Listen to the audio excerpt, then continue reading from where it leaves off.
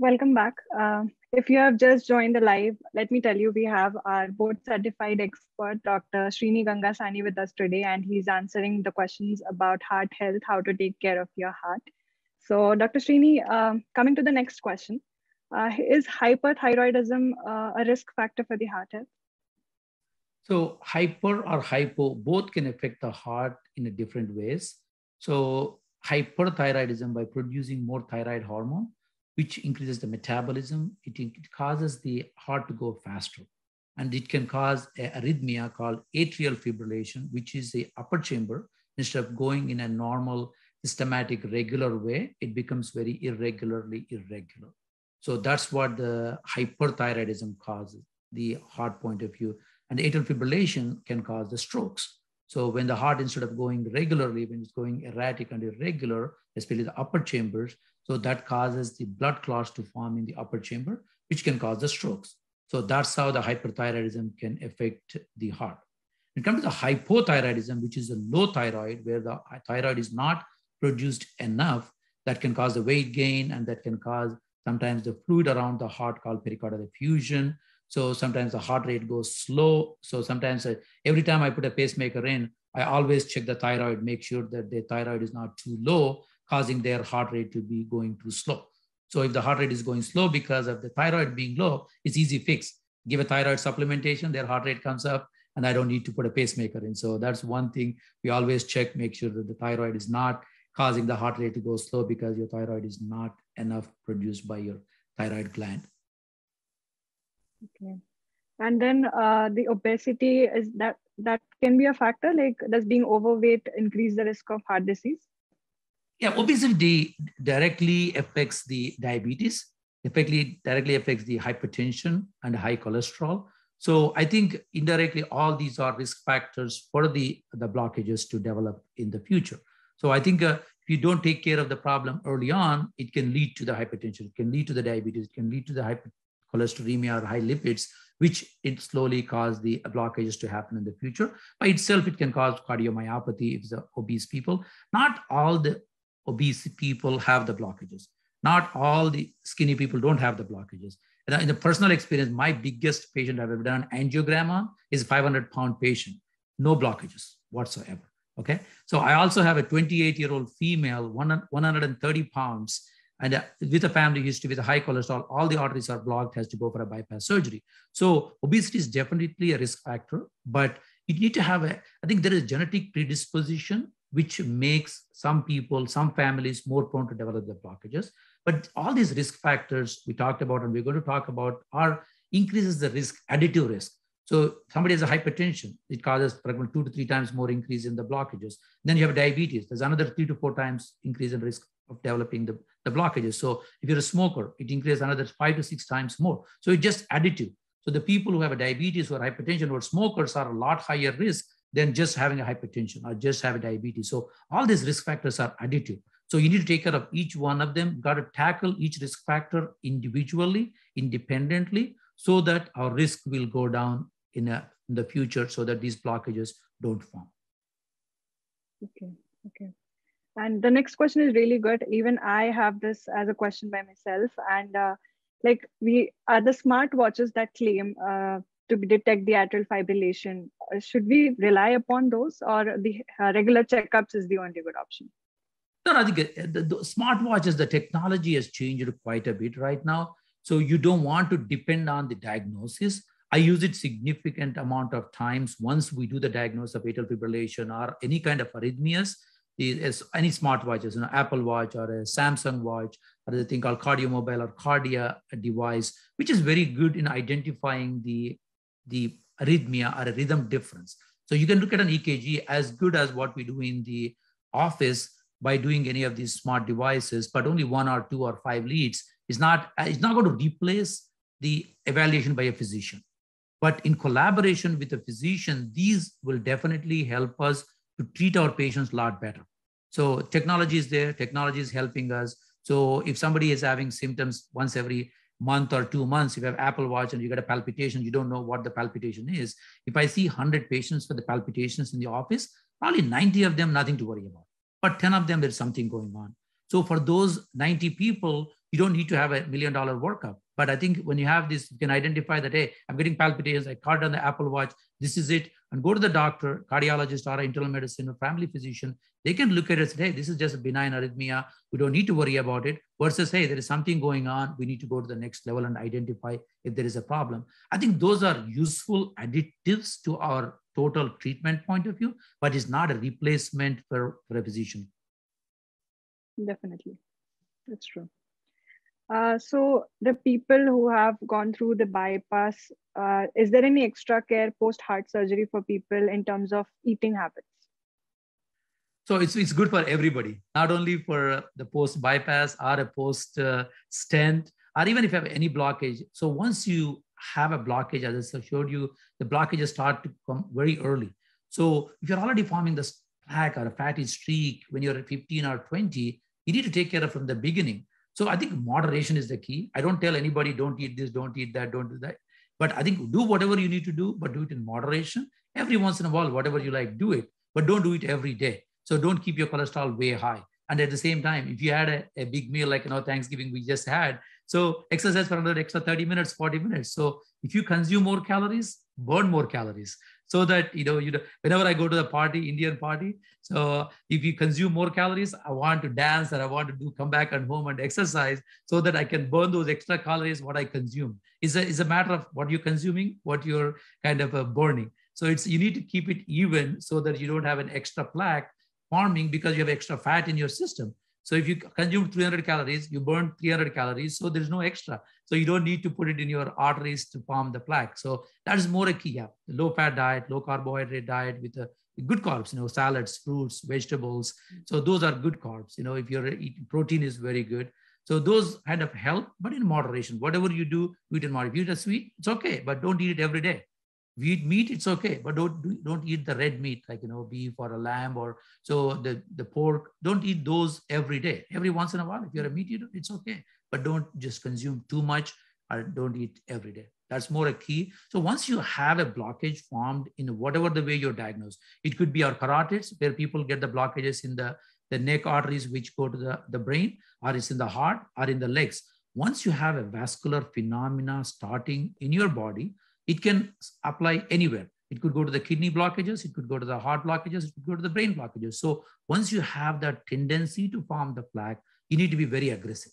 Take care of, keep the cholesterol down as low as possible, keep your blood sugars as low as possible, control your blood pressure, and take the treatment like the doctors tell you to do so that you can prevent, or at least you can slow down the progression. If somebody comes to me and says, hey, can form a blood clot, that's not 100% preventable. But by doing the slowly controlling the risk factors, you can prolong it, if not prevent it. Right.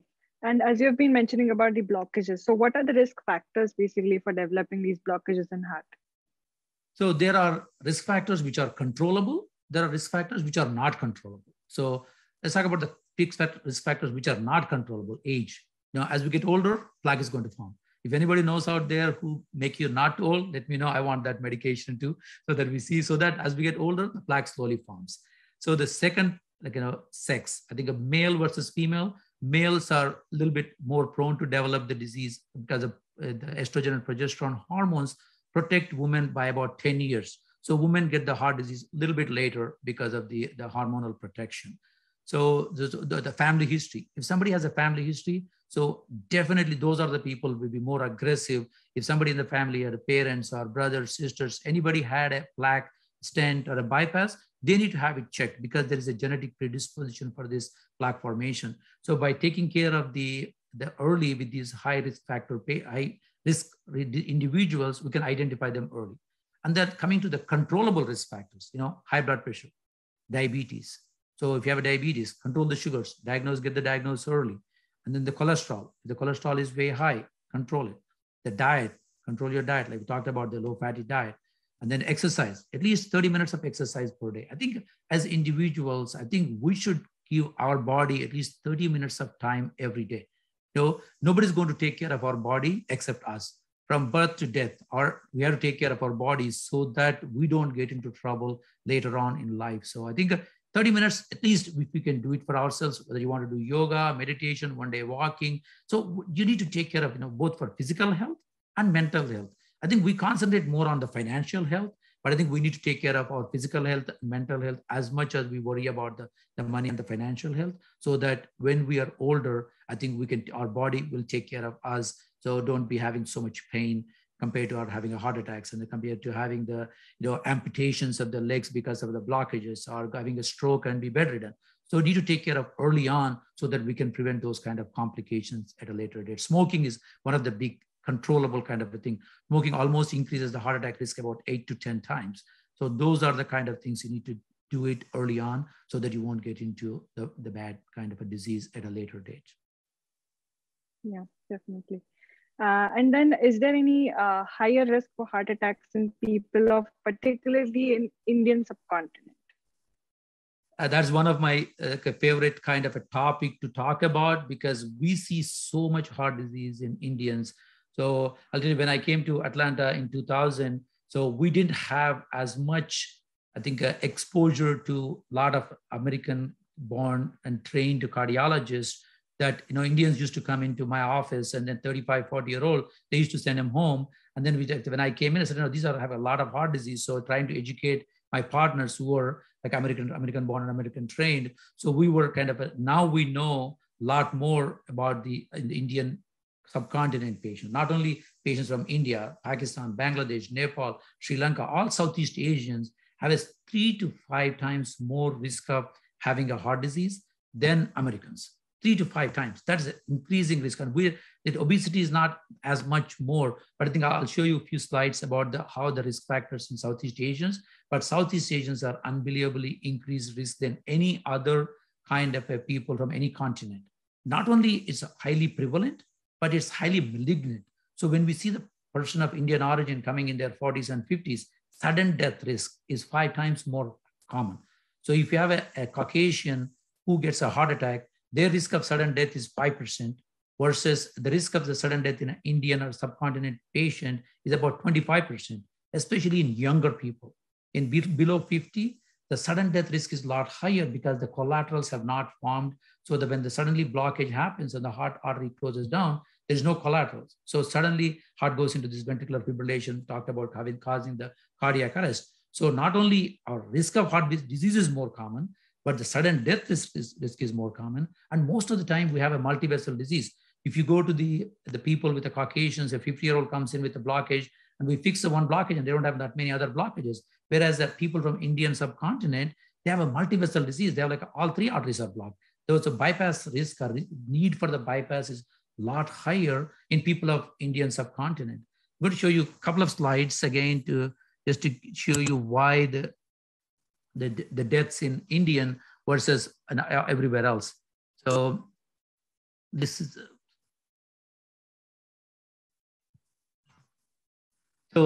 this is the slide about the Southeast Asians and the heart disease. So this slide is actually not. I'm sorry. Yeah. Let me share.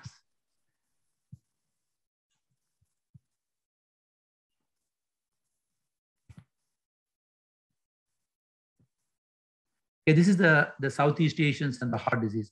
So if you take the world heart disease, 60% of the world's heart disease is from Southeast Asia. So that is, I think we're not 60% of the population, but we represent 60% of the world heart disease patients. So as I talked about, it's more multivessel, more left main disease, more sudden death at a young age. So the question is why we have so much heart disease.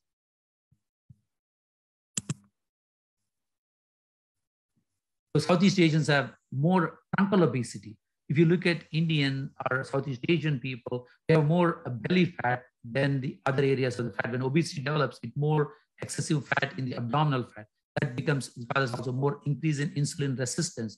That causes more diabetes. India is a diabetic capital of the world. So I think 1/3 of the Indians, whether we like it or not, have diabetes or insulin resistance. So and probably half of them are not even diagnosed. So we need to have early diagnosis of the diabetes, and then take care of the blood pressure, take care of the insulin resistance, so that we don't develop the future the blockages. These are kind of a unique risk factors for the Southeast Asians. So our good cholesterol, which is HDL, is kind of small. It's not also is not as functional as HDL is a scavenger. So when you have a high HDL or the good cholesterol, So the LDL forms the plaque into the arteries, and the HDL tries to get rid of it. So if you have a high HDL, so even though you're forming the plaque, you'll take care of it.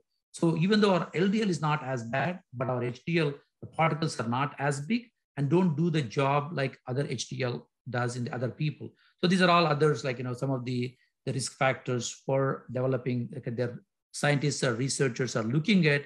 There's not that much treatment for the other things, but these are all people think are the reason why we get more heart disease. So smoking starts early in life in Southeast Asian. So that's the one thing we've seen people in their 10, 15, 20, they start smoking at a younger kind of age. So to identify the calcium, which is the plaque built up in the heart. So I think this is one of the studies called CT scan for the calcium score. So if you see all this plaque here, this is the blockage. Wherever there's a plaque, calcium can get into that area, forming the hard plaque. So this is the calcium where we can identify very easily with, in America, it's like $100 test. I think in India, I think it's probably 500 or 1,000 rupees kind of a test where with a CT scan, you can identify this is all the plaque. So it doesn't tell us whether there's a plaque is 50% or 80%. It just tells us that you have a tendency to form the plaque. So with a simple test, you can identify the plaque. So I think people can just look into those kind of things. And this is called CT angiography, where we can identify, if you see here, there is a tight 95, 99% blockage in this artery here. So this is called CT angiogram, where we can inject the contrast into the IV and we can identify the plaque really easy. Great. That was really, really helpful. Coming to the last question that we have, any extra steps to be taken as a care factor for your heart since the beginning? So I think basically you need to take care of the risk factors. As we get older, the plaque forms more. So take care of your exercise part, diet part. Those are simple. Is that 30 minutes of time of exercise? So diet, majority of the time, eat right, not to smoke, and get physicals done. I think we need to be more proactive than being reactive. So I think majority of the people, you think, oh, I'm not having any symptoms, so I'm not having any problems, so I'm not going to go see the doctor. But I think there may be a problem going on, which we may not be knowing because it's not at a level where it's not causing the symptoms. So you need to be proactive, at least once a year. Get a physical done, get your cholesterol checked, so that if it's high, you can take care of the cholesterol early on, so that we don't need to worry about having a heart attack or a blockage and then take care of the cholesterol versus taking care of now. Same thing with the diabetes. The blood sugars are going higher. Take care of it now so that we don't need to have the problems in the future. So exercise, controlling the hypertension, controlling the diabetes, not to smoke, control the controllable risk factors, which are there, which we know that everybody knows. But I think we need to be just more cautious about what we are doing every year. So when you go to the doctor can identify the problem and then give you the guidance for you to prevent those kind of heart attacks or the sudden death in the future. Wow, great. Yeah. So I guess we are done with the questions, and thank you so much, doctor, for your time and explaining and informing us everything about the heart health. And okay, yeah. I'm going to show a couple more slides, Arya, so that people can just see what I think the pictures will give you a lot more. So this is the bad cholesterol called LDL. So you want to keep, if you have a blockage or if you have a diabetes, I think you need to keep it under 70.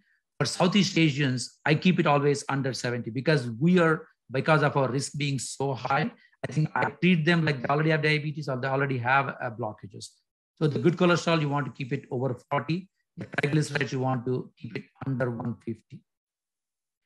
This when you talked about a little bit about the weight maintenance and the low fat diet. So this is actually so please take care of yourself to avoid injuries because the spare parts for the old models are no longer in stock. Okay. Most of us are born in 40s, 50s, 60s, and 70s models. Warranty period was long over. Expiry date is due soon. Caution is better. Keep reminding yourself we are limited edition. And by taking care of yourself, even the spare parts are not available, you don't want to get spare parts. You don't want a cardiologist help. People can take care of themselves by following a healthy lifestyle. Thank you. Thank you so much, Dr. Sreeni, for this amazing slide presentation and your information. So just to inform you guys, coming 3rd December, coming Friday, we'll have another doctor who's Dr. Anup Katyal, our expert in sleep medicine, critical care, and internal medicine. And we'll be having a few more questions related to the same. So don't forget to follow us to get the more updates about the timings and everything. So thank you so much, Dr. Sreeni, for your time. It was really informative session. And yeah, thank you. Thank you. For Thank you.